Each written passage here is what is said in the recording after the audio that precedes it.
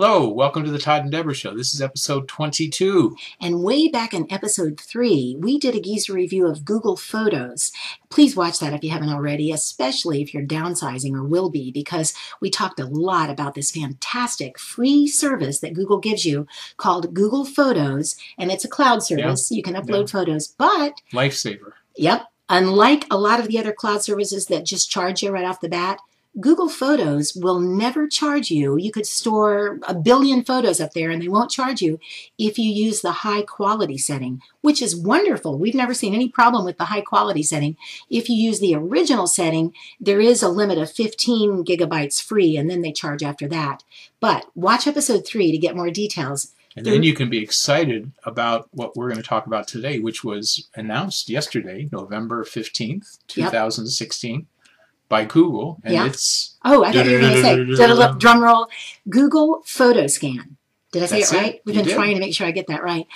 It's so cool, guys, because if you're like us and our generation and you have tons of hard copy photos on the walls and frames on the piano, just everywhere, or in boxes, maybe some people, maybe, we've been gradually scanning all those with what I now call an old-fashioned scanner. The kind that, you know, the big one that sits there and you put your photos, you line them up just right, and it goes, makes that big noise while it scans them.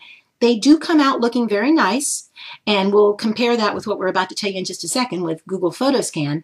But this is so cool that you can now scan photos with your smartphone. Right. When you use the old-fashioned scanner, not only do you have to take it out of the, but after you scan it, you've got to say, okay, save it to this file and then do this and crop it and do whatever.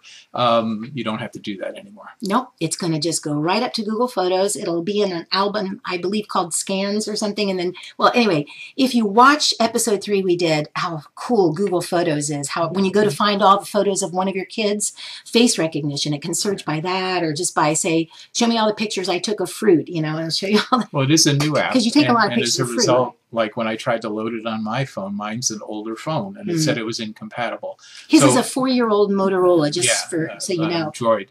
Now, it said it was incompatible, and like I said, I think it has to do with some kind of the mechanisms of the newer phones and things. So probably. The quality is not as good as the old-fashioned scanners, and in our tests we tried, there was a difference. Not tremendous, but there was a difference. So if you have a picture that you want real high quality and you want to be sure that it's really tight, you're probably going to want to continue to use the old-fashioned scanner on it. But for your normal film and pictures, which is about 90% of what we've got, this allows you to be able to take them, scan it, and it goes automatically up to Google, your Google Photos. Yeah.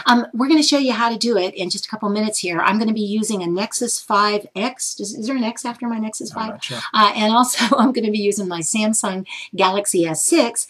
Bear in mind that the photos you'll be seeing that I'm scanning with the phone, and I'm going to compare them to our old-fashioned scanner, the one that makes that noise, to show you the difference in quality. But these are photos from the 1970s. So probably because photography advanced, we were alive back then, probably there's going to be a difference as far as how old the photos are that you're scanning, right? Maybe. I mean, you can only work with as much as you've got to work with, right? When you're a scanner or when you're a smartphone, acting as if you're a scanner. How cool is this?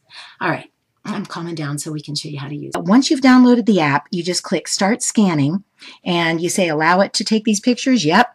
Now we're going to tap. We just tap the button. First of all, I want to make sure I've got it all in a frame. Okay. Now, it gives me 4 circles. I move over here to capture that circle. Once it turns blue, I go to the next. Once it turns blue, the next. Done and done. I bet I'll get faster at this. Nice work. It says your photo's ready. We're going to open it up here. Oh, there's the scan. Let's do another. This time I'm going to turn the phone this way because they've recommended we do that. I see a shadow there, but here I press the button to scan, and it's got the circle to put over.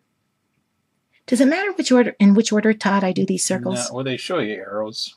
But once you start, it'll show you arrows. And I was doing it the right way? Yep. All right, it says that one's done. And there it is. Let's look at it. Aw. You know, my phone, I don't have the tilty thing on it, the twirl thing or whatever you call it. But there you go. See it? This photo, by the way, guys, is from 1979.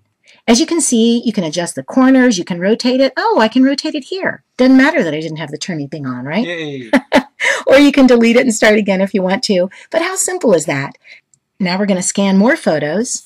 I've got this one over here. Would you pass that one over, Todd? This one's kind of glossy, and you know, It's at a first, Polaroid. I know it's a Polaroid. Maybe that's part of the problem. I think I should turn it. Don't you think? It's hard to tell if it's a square or what. We've got a shadow when I do that, though. And you know, my tendency is to want to tilt the camera to not have that angle, but you're not supposed to tilt the camera from what I read. So I'm going to keep it right above, even though it gives us a shadow. Oh no, I have a better idea. Turn it this way, and now I'm not in the way to create the shadow, okay? Hey, I guess I was right that I get faster at doing this, huh? Look at that. So how does this app work? Well, by capturing these 4 dots, what you're actually doing is taking 4 shots of overlapping sections of your print photo, and then Google PhotoScan just weaves those together, and it removes the glare and enhances the results. You can scan a whole stack of photos real fast, too, with this little thing. You can save them to your phone, and or you can upload them to Google Photos. So what's not sweet about this little app, right? And it sure beats working with that big old desktop scanner. I'm going to show you the quality between the ones I took with my desktop scanner and the ones I took with my Nexus 5X and the ones I took with my Samsung Galaxy S6. And you can check them out side by side and see what you think. Thanks for watching. See you next time.